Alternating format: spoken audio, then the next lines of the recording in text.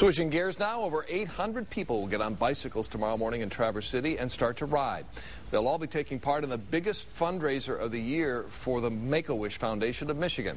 One local man is overcoming challenges of his own to support the cause and help others.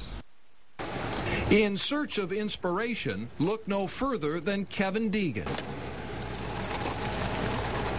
Just to get out and enjoy myself, to give me freedom. For Kevin, who has cerebral palsy, that freedom comes on his bicycle, though he only has use of his left arm and left leg. You look at me and say, if he can do that, well why can't I do it instead of sitting around just feeling sorry for themselves? They could get out and do the same thing I do.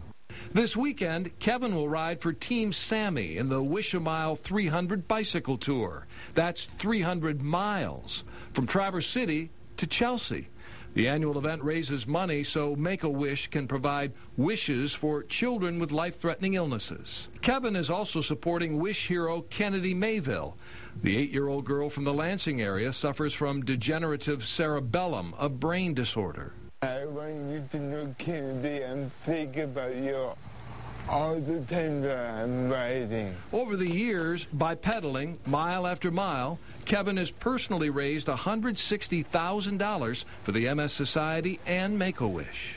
Kevin is an inspiration to the other riders, and certainly when our Wish children see Kevin come across that finish line, they know that they can do anything, that they can overcome anything. I've been skydiving a couple weeks ago, and no one thought I would skydive, so I proved everyone wrong. I keep proving everyone wrong. I loved it. I'm going to do it again next year. He is a story of inspiration, no doubt, Kevin. And Kevin is still going to encourage donations, wishmish.org/Kevin D if you'd like to donate. Kevin is going to pedal 300 miles over the next 3 days.